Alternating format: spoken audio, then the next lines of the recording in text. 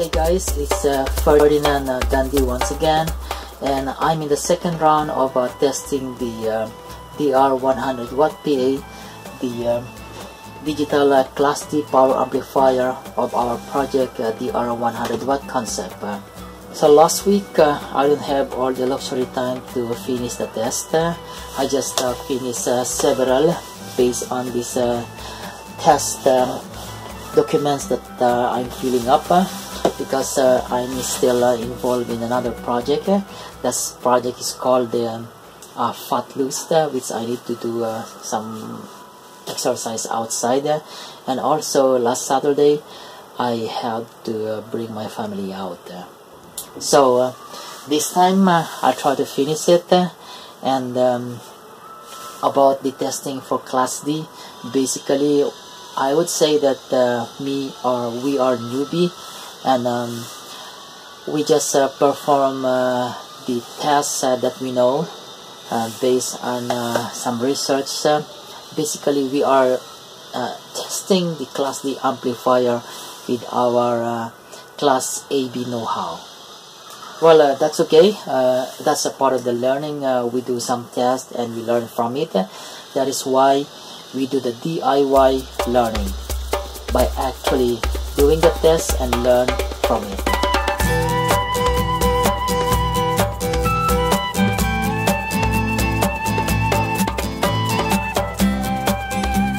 The next test is the audio input sensitivity. So we will now going to measure the maximum input of the Class D amplifier input to produce the maximum voltage swing.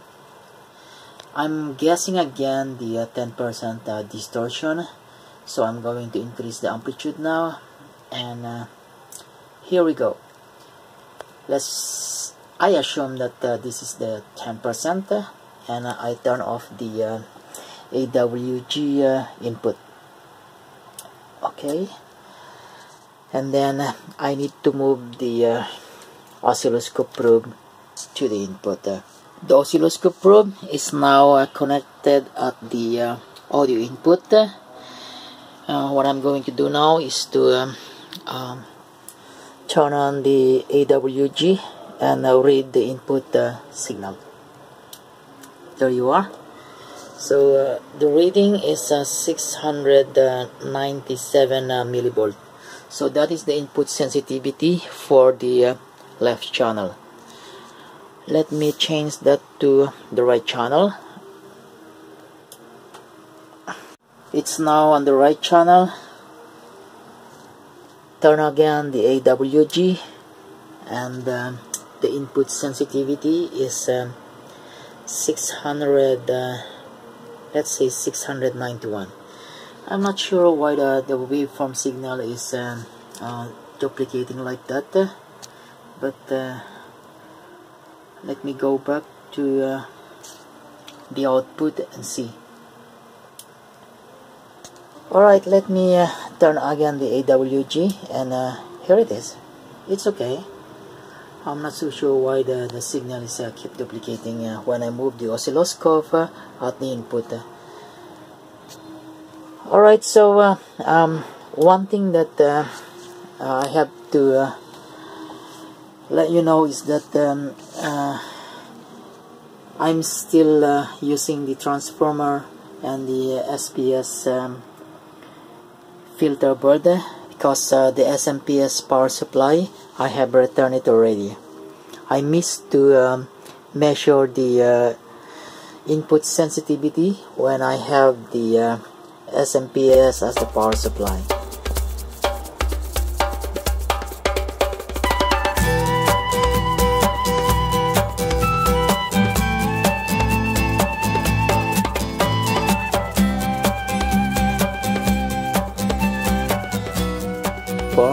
Is about the standby power consumption of our DR100W PA module. So I initially set up normally open switch here, so I can able to toggle it between the mute, not the mute, the standby on and off. So in the schematic diagram, this part here is the control for the standby, the mute, and the protection module or the speaker protector. So let me put that into 0 input sine wave, and we got 7.61 watt. Now what I'm going to do is to turn on the standby mode by pressing the switch, and I'm going to monitor the AC power. So I'm going to switch now. There you go, and it reduced to 3.87. Let's say 3.87. The 3.87 watt is when the Class D amplifier chipset is in the sleep mode.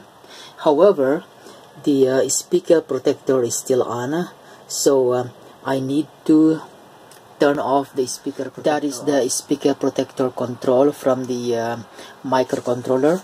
So I hang it. That means to say that I'm sending logic 0 to the speaker protector chipset. So it means to say now that the speaker protector is off, the Class D amplifier chipset is sleeping, and let's see the resulting power, which is now 3.06. So effectively, this is the system sleep mode power consumption. To get the effective power consumption of the Class D chipset, we need to subtract the power that is being consumed by the toroidal transformer and the SPS filter board by removing it from the let me do that without just the toroidal transformer and the split power supply board alone, and let's see what is the power that is being consumed from the AC supply. Oh, there you are. You get 2.39 watt when there is no any load. The system active mode with no input signal is 7.61 watts. I need to subtract the transformer and SPS board power consumption, which is 2.39 watts. And the effective active mode with no input signal consumed by the board is 5.22 watts. Similarly, if we apply the same method with the sleep mode, we read 3.06 watt, and the transformer SPS power consumption is 2.39. Then we get 0.67 watt. So we can say now that the Class D amplifier is consuming 670 milliwatt while in the sleep mode.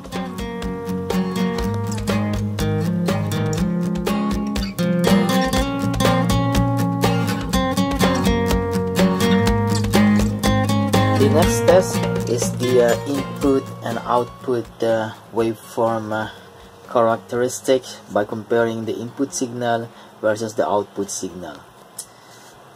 So what we get from here? Well, we know already that there is a 332 kilohertz riding on the signal, on the output signal, and that is noticeable, and I say I'm going to take note of that when we have only one type of filtering. But if maybe we can have more filter here to filter the pulse width modulation, then we may able to get a cleaner output of the speaker.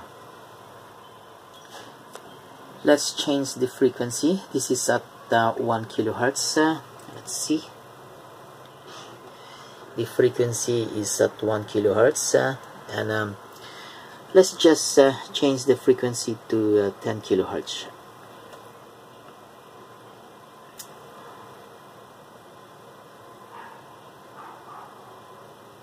And there you are. Well, this is just a comparison of the input signal and the output signal at 10 kilohertz, and you can see that the output signal taken at the speaker cannot follow the input signal. 20 kilohertz, come on, that is the resulting output signal at the speaker at 20 kilohertz. Further going down to 100 hertz, this is 500, 100 hertz, this is 500. Looks it's good performance at lower frequencies, and 300, this is 100 hertz, and further going down to 6, and we get back to 1 hertz.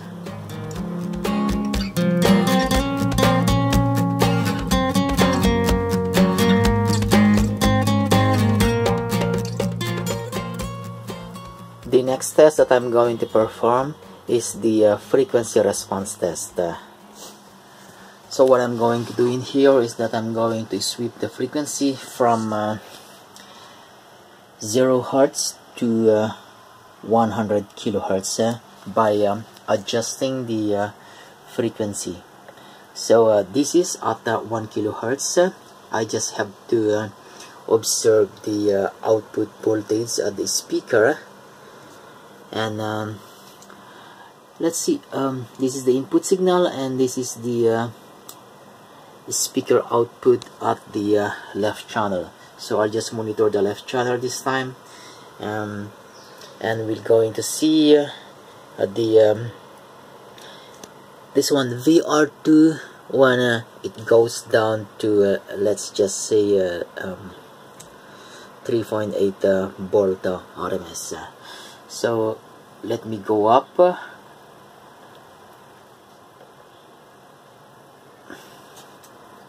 I'll sweep the frequency in the upper end of the audio spectrum. So now is at 2 kilohertz, and we got an output of 4.06. That is a 4.071 volt RMS. Continue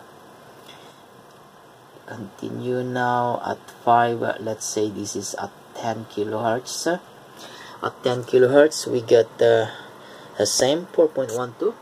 51 kilohertz, we get 1.869. So the output voltage at the speaker at this frequency is heavily attenuated. Let's go up 70, and at 100 kilohertz basically is that the output is very minimum.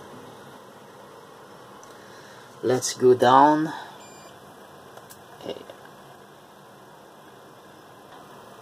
And we are reading the output voltage at the speaker terminal is 4.086.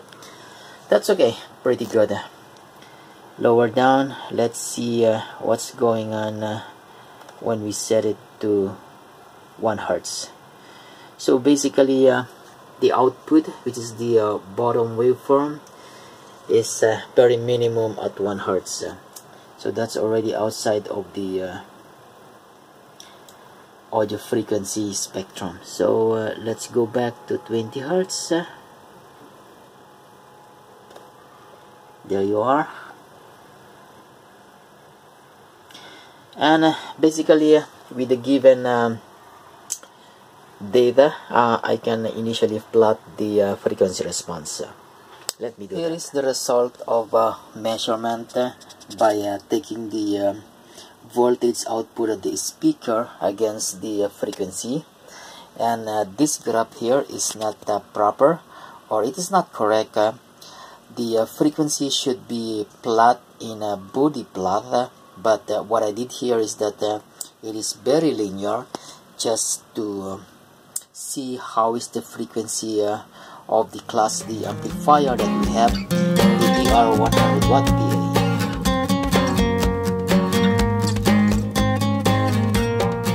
The other test that I can do is to know the timing of the speaker protector. So when the AC signal is applied to the transformer, the Class D amplifier will start or wake up, but it will not connect immediately to the speaker because the speaker protector is preventing it.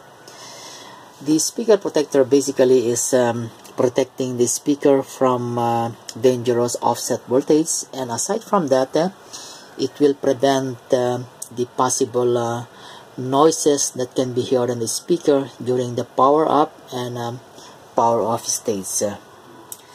So let's count how many seconds before the speaker protector will connect the speaker to the Class D amplifier.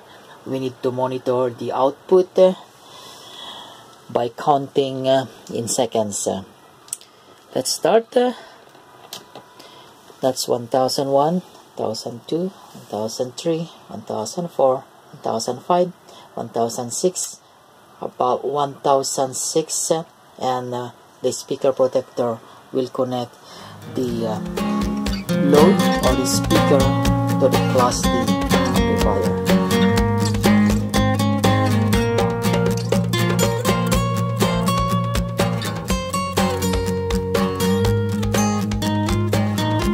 Under the short bring up test engineering specification, there are other tests that I cannot perform, like for example is the VU meter. The VU meter response, I cannot perform that because the VU meter circuit is not populated into the PCB. I can perform later about the listening mood from music as the input. Bring up test will not also perform this time, which will understand the characteristic of the chipset, like for example the unbalanced power supply, the over voltage current protection, temperature protection, and even shorting the speaker at the speaker terminals. So this test will understand more the chipset in details, and I'm not able to perform them right now. So that will be charged for next time test.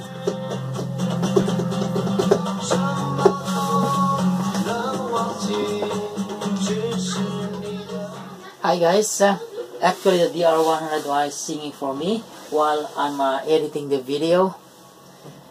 Let's take a look. The DR100W PA is now singing for me while I'm editing the video.